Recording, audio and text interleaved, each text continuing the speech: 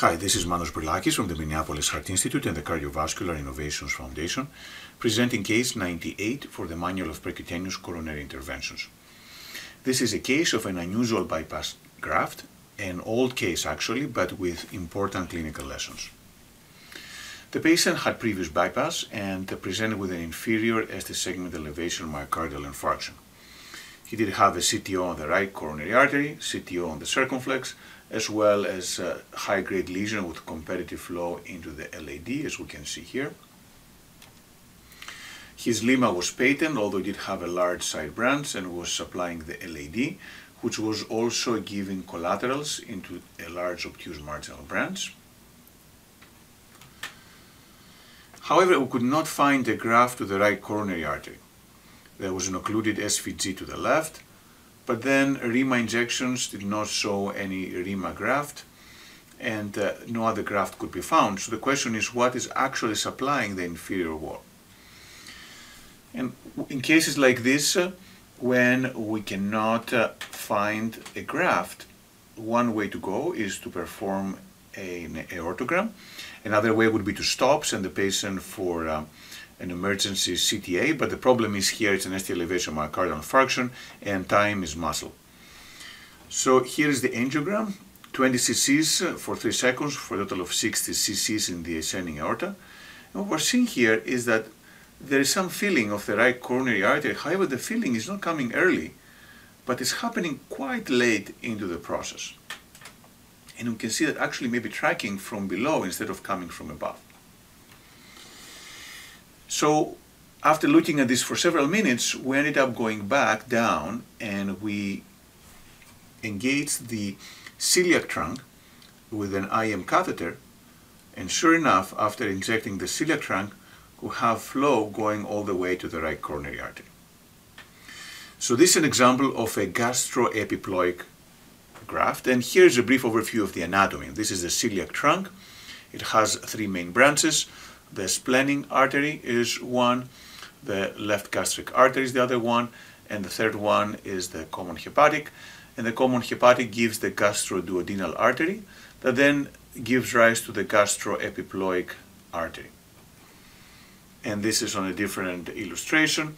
Here is the celiac trunk again, the gastroduodenal artery, common hepatic, gastroduodenal, and then the right gastroepiploic artery.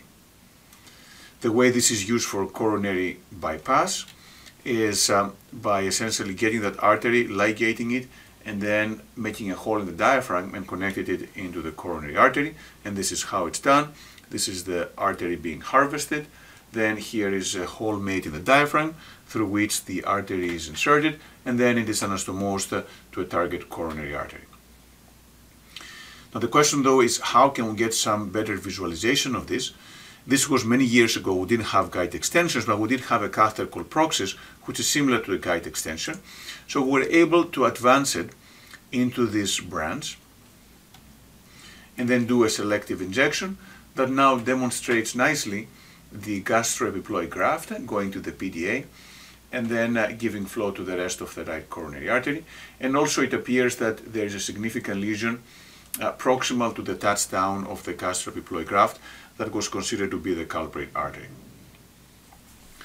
We tried to use a stiff guide wire, this is an Ironman, to help with equipment delivery. However, we had acute vessel closure.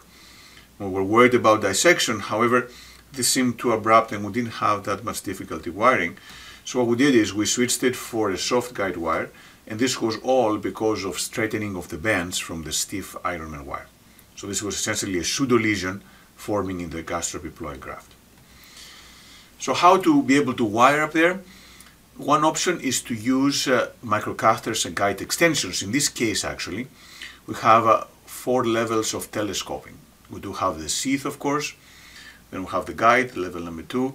We did have the Proxis, which functions essentially as a guide extension. And fourth, we did use a microcatheter as well as a polymer jacket wire, which sometimes are easier to deliver through areas of tortuosity. And in a case like this, we use the soft, non-tapered wires, such as the Whisper, Pilot 50, Filter FC, and Sion Black.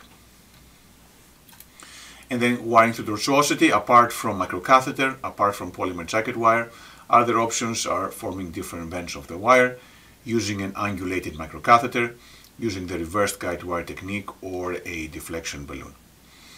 In this case, we were able to use a transit microcatheter, which again we don't commonly use today, but it was quite commonly used those days. And through that one, we were able to advance actually a soft guide wire all the way through the touchdown into the distal right coronary artery. Then it comes about delivering equipment, and having the deeply engaged Proxis essentially functioned providing us additional support. And that ended up being sufficient despite the tortuosity. So this is the balloon delivered to the target lesion. And then this is a 2.5 by 8 drug-eluting stent. And the stent actually did make it through all those bends to come to the target lesion. So the combination of strong support with the Proxis, and then we were able to advance it through all these bends, essentially all the way to the target lesion. It was deployed and provided a nice result with resolution of that lesion. The patient actually did well and did not have any recurrent chest discomfort. So in summary, there are several interesting lessons from this case.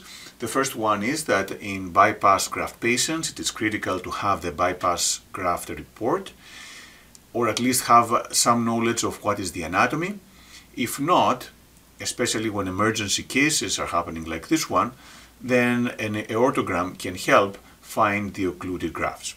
But in any case, the case should not be over until all the myocardial territories, myocardial supply, is identified through either bypass grafts or through collateral vessels. This is a unique case of a gastroepiploic graft, which had to be engaged through the celiac trunk. Interesting to know the anatomy.